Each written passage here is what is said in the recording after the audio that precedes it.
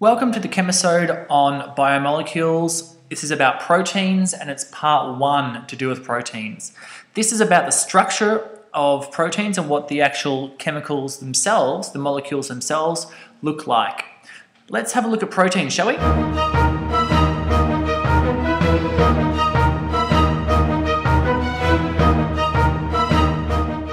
So it's obviously a 3-part series. We've got fats, carbs. If you haven't looked at fats and carbs yet, go back, check them out, and let's have a look at proteins. Proteins have the general formula, this. They are called amino acids, and they have this general formula. They have an amino group, obviously the amino, they have an amino group, attached to a carbon, which has got a Z side chain. This can vary what is on here. This blue part here changes depending on what type of amino acid you have. And then it's bonded to this carboxylic acid group here as well. So this is your general formula for proteins. We have an amino, a side chain, and a carboxyl. They're called amino acids because we have amino groups and we have carboxyl groups. Sometimes what you might hear is these amino acids get referred to as alpha amino acids or 2 amino acids. What this just means is that this side chain here is off this carbon. It's off the first carbon away from your amino group here. So it's 1 amino and then you have a side chain here. So that's what the alpha amino acid means as well. Moving on, let's look at how these guys actually are used to make up these things called proteins. They're used to make proteins by joining together with other amino acids and forming long chains of proteins. The smallest type of protein is obviously if you just have 2 amino acids together, and that's called a dipeptide. So this is sorry guys, not dipeptides yet. We're looking at Zwitterions and how amino acids behave in different environments. Now, because we have an amino group here, let's have a look at this, an amino group here, and a carboxyl group here, what each one of these can do is act as an acid or a base. Now, the amino group has the ability to act as a base where it can gain a hydrogen. Just look back here, we have NH2, so H2N if you will. This can act as a base and accept a hydrogen and form NH3 positive, like it has here.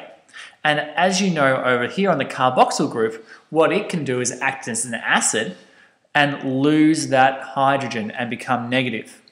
Depending on where your amino acid is sitting, whether it be in an acidic solution or a basic solution, it will tell you what's going to happen and what your amino acid will look like. Your acidic region will have a lot of hydrogen around. Being acidic, as you know, acids have H+ everywhere. What will happen is your amino acid will act as a base with the acid that it's in, and it will gain the proton, and it will have this form here. So the your amino acid, when it's in an acidic region, will have gained the proton and it'll have this form where we have the Z side chain being whatever side chain it is and NH3 positive. In a basic region, what will happen is your amino acid will act as an acid with the base it's in and it will lose the hydrogen. So what will happen is you'll form this general formula for your basic region. Now, in between your acid and base, what an interesting thing can happen is your amino acid can act as an acid and a base at the same time. It can gain the proton from on this side, and it can lose the proton on this side. This is known as its Zwitterion. The Zwitterion form has both charges. It has a positive on one end and a negative on the other end. So this is known as a Zwitterion. It's not necessarily doesn't necessarily happen at a pH of 7 right in the middle.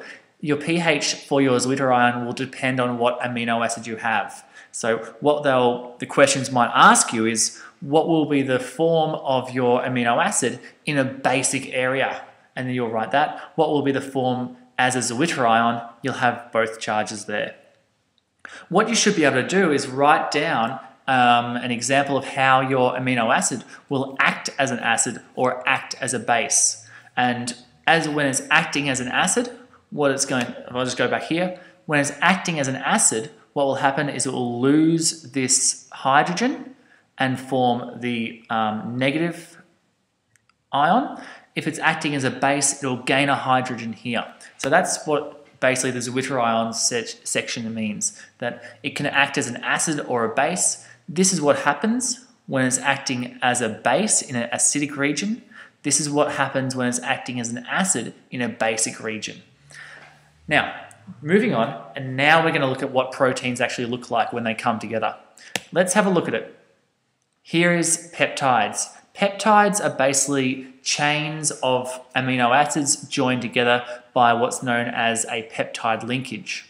We have two peptides here, so we have two amino acids here, and what can happen is the OH of your carboxylic region and your H of your amino region can join together and form water, and you can form this peptide linkage.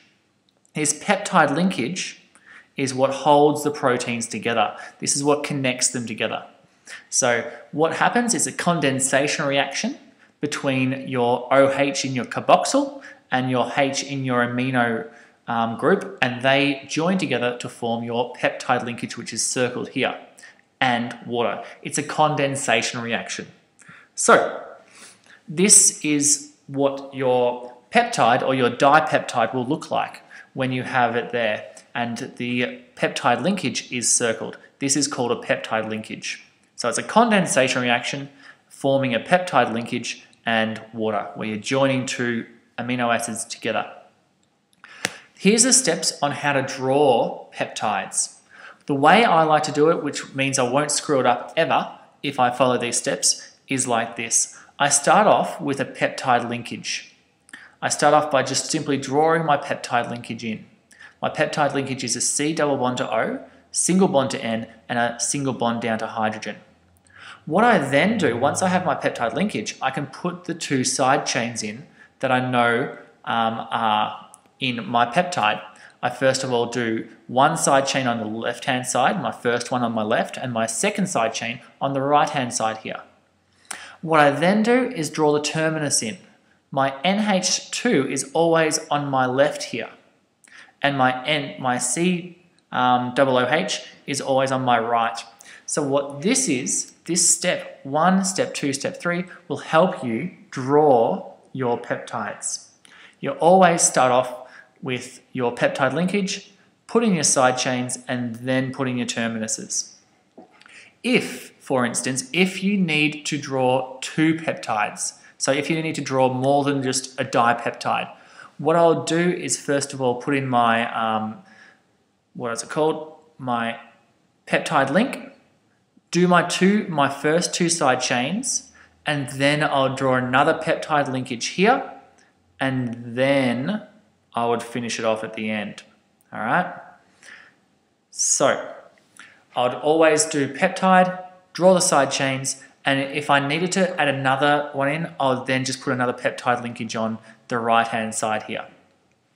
But that's how you draw proteins. And we're going to have a couple of practices at this in class, just so you get the idea. If you need to, the Chemisode app has a few examples of drawing these proteins as well. So you can have a look at the biomolecule section in the Chemisode app and try and find where it says about drawing peptides. I think I put in a couple of dipeptides and maybe a tripeptide as well, where you're joining three different things together.